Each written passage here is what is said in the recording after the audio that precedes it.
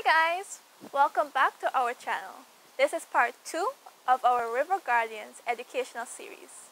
If you haven't seen part 1 as yet, then be sure to check out the description box below. So today we'll discuss how both natural and human activities impact on freshwater. Some of the natural impacts on freshwater are global warming, which has led to devastating flood. You might think this is a good thing because it means more fresh water around. But what flooding actually does is to increase the amount of domestic, agricultural, and industrial pollution to rivers and lakes, and thus reduce water quality.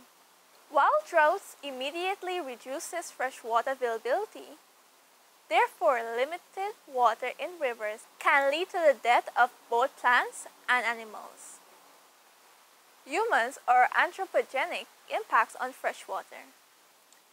Humans can alter or even destroy freshwater environments through the construction of dams. Activities such as farming, gold mining, clearing forests, and building roads put too much soil into rivers. Sediments resulting from human activities can harm plants and animals by smothering fish eggs and small organisms used by the fish as food. Rainy water temperature, reducing the amount of sunlight penetrating the water. It could also reduce the quality of water needed for wildlife. Industrial dumping and the use of fertilizers may also change the chemical composition of the water, making it difficult for animals and plants to survive.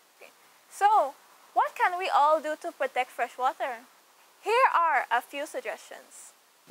We can dispose of chemicals properly. Reduce the amount of water we use daily, for example by turning off pipes when not in use while brushing our teeth. Participate in cleanup efforts. Get involved in water education like what we are doing right now. Limit the amount of fertilizers and pesticides on plants. In conclusion, we should all make a conscious effort to protect freshwater because, number 1, freshwater is essential for our planet and is vital for people and wildlife.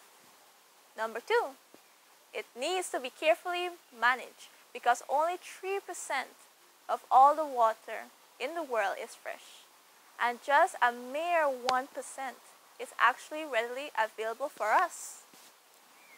Number 3, freshwater supply drinking water, water for growing crops, manufacturing, and transportation.